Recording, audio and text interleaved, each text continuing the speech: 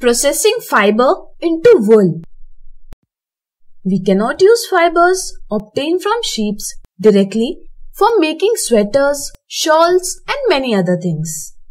Instead, these are processed in stepwise manner.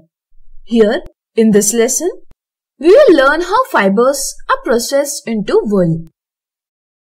The first step is shearing. The layer of hairs around the sheep body is called fleece.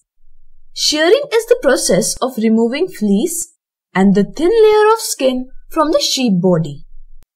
For this process, tools similar to those used by barbers are used. The outer skin of animal body is dead, so shearing does not harm the sheep. However, this process must be done during hot weather. The reason is simple. If shearing is done in winter, then the cold climate could harm the sheep, since the protective layer is not present. However, in hot weather, they can remain safe even if there is no protective layer. After shearing, the skin rebuilds in some days and the hair starts growing again. Shearing provides fibers. After shearing, the next step is scouring.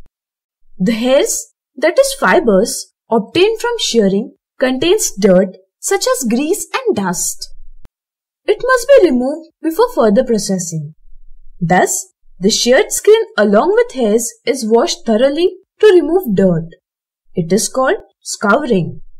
It is done by hand or by machines. It is then dried and sent to factory. Scouring provides clean fibers. After scouring, the next step is sorting.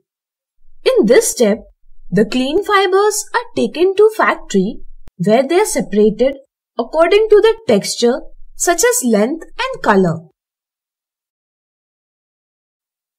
The fine hairs are used to make cloths while coarse hairs are used to make rugs.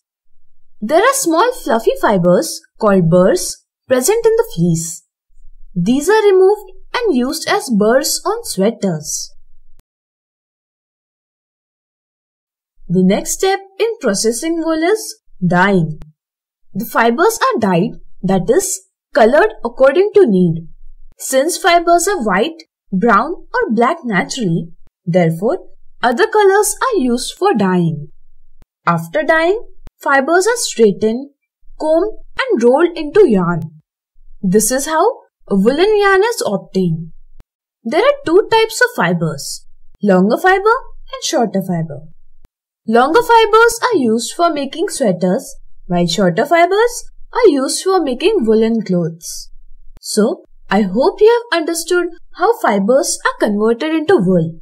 For more such videos, visit LearnFatafat.com.